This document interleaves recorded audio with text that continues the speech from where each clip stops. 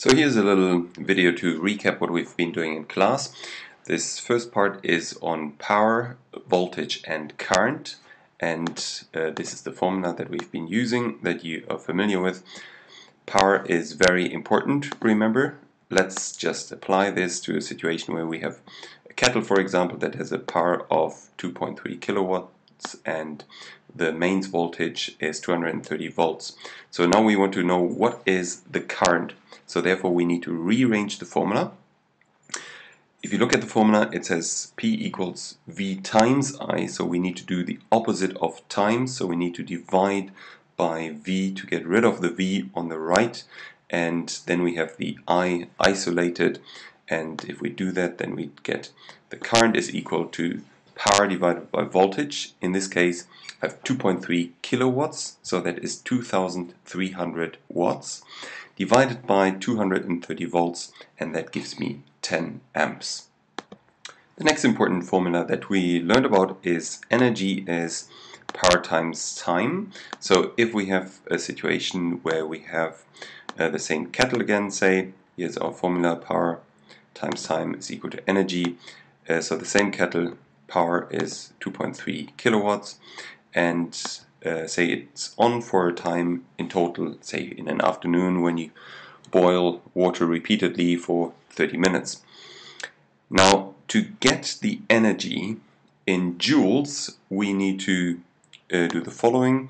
We say in joules, this is nicely outside the frame here, so I need to change that. In joules, I would get the time in seconds, so the time would be 30 times 60, and that makes 1800 seconds, as you know. So therefore I get the energy is equal to power, this time in watts, very important, so 2300 watts times 1800 seconds. So that gives me, well, I need to get my calculator to do this, 4 million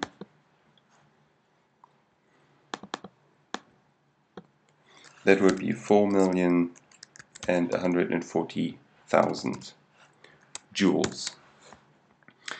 I can express this in kilowatt hours as well, and to calculate this in kilowatt hours I need the power in kilowatts and the time in hours, as the name suggests. So in kilowatt hours I get the time in, so 30 minutes is equal to 0.5 hours, and the energy would be therefore equal to 2.3 kilowatts times 0.5 hours, and that gives me half of 2.3, so 1.15 kilowatt hours.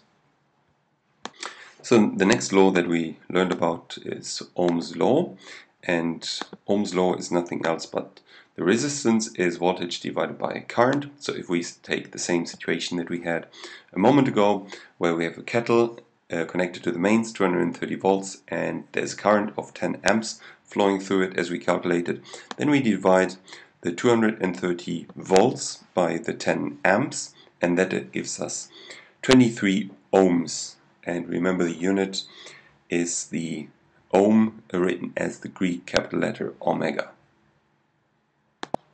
And just a second example for this. So Ohm's law, again, we have R equals V over I, and let's say in this situation we have 230 volts again, but the current is only 10 milliamps, so that's 10 thousandths of an amp. So we need to convert the current into amps first, and we do that by dividing it by 1,000. So we get 0.010 amps if we divide 10 by 1,000. Of course, for the current in amps you expect a smaller number, so just think about that first, because milliamp is a smaller unit, so if you convert to a bigger unit you expect something smaller. So 230 divided by 0.010, that gives us 23,000 ohms, and if you wish you can convert this into kilo ohms. That would then make 23 kilo ohms, but that's the last step is not mandatory. Another formula that we talked about is the relationship between current the charge and the time, and we said that current is charge over time. So if I want to find out what the current, the charge is that was transferred in an example where I have a current of 500 milliamps and a time of 2 minutes, for example for a light bulb that is being lit for 2 minutes, then I rearrange it, and if it is Q divided by T on the right, then I want to get Q by itself. So since it's Q divided by T, I multiply by T and bring it to the left, and then swap right and left side, and I get Q equals IT. Very easy to remember, quit. So I have my formula correctly, and now I just need to put in the values. If I do that, I have Q equals IT equals 0.5 amps, because 500 milliamps divided by 1000 gives me 0.5, and 2 minutes I need to change into seconds, so that gives me 60 seconds per minute, so 120 seconds in total. 0.5 times 120 gives me 60 coulomb then in total. Remember, the unit of charge is coulomb. Now we get to the last formula, and the last formula is voltage is energy divided by charge.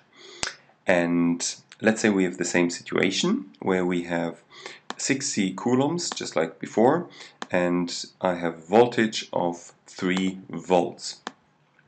Then I have my formula here. Voltage is equal to energy per charge. In this case, I'm interested in the energy that is transferred. So I need to rearrange the formula. E divided by Q, I do the opposite. I do E. I multiply both sides by Q, so I get E equals V times Q, and then I have 3 volts times 60 coulombs, and that gives me 180 joules. I just want to show how to rearrange this formula and apply it in a different context.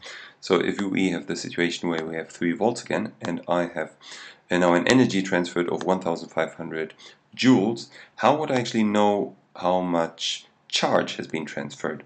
Well, we have our formula of V equals E over Q, so what I would write that down first.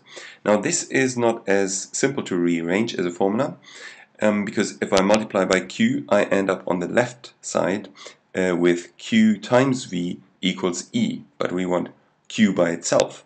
So therefore I need to put in a second step, and that would be dividing by V, so I get Q by itself, and then I have E divided by V. Now once you've done that, you can put in the values, and you get Q equals 1500 divided by 3 volts, and that gives me, of course, 500. Remember, the unit of the charge Q is the coulomb, capital C. That's it so far, so I look forward to seeing your test results on Monday or whenever you're going to do it next week, and good luck with your preparation and success.